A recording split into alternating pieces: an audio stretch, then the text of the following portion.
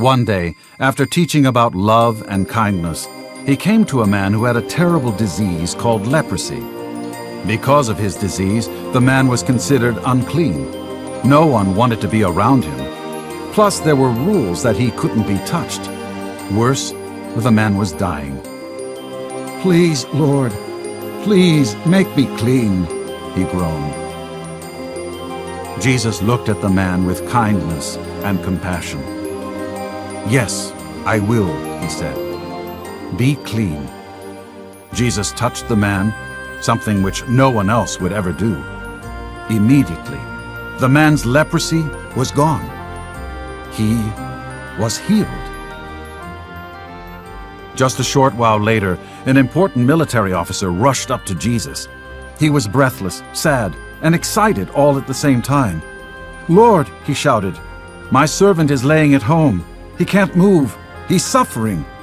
The centurion knew that there was only one hope for his servant. Jesus looked at the man with compassion and said, "I'll come right away and heal him."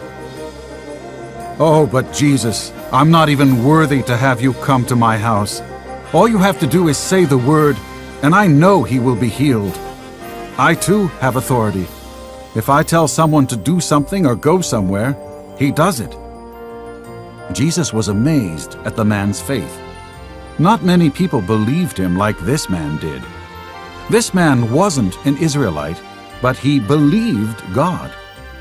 Jesus told him to go home, that his servant was healed just as he asked for.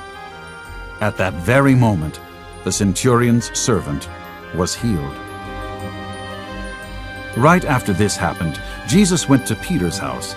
Peter was one of Jesus' closest disciples. His mother-in-law was very sick. She had a terrible fever. She was dying. All Jesus did was reach out and touch her hand. Right away, her fever was gone. She was as strong and healthy as she had ever been. In an instant, she jumped up and started getting a meal ready for Jesus.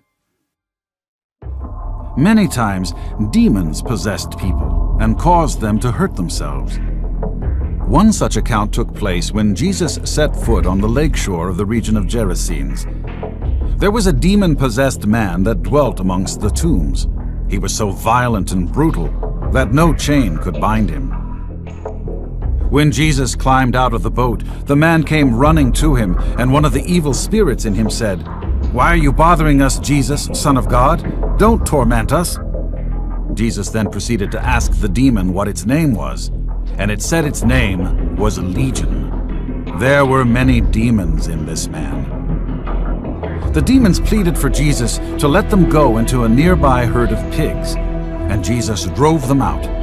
Immediately, the man was healed.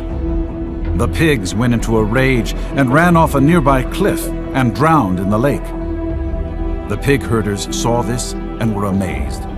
After telling the townspeople about it, they all came out to see. Even though they saw the healed man, they still asked Jesus to leave. Jesus had complete authority over everything: death, sickness, and even sin. Nothing could stand against him.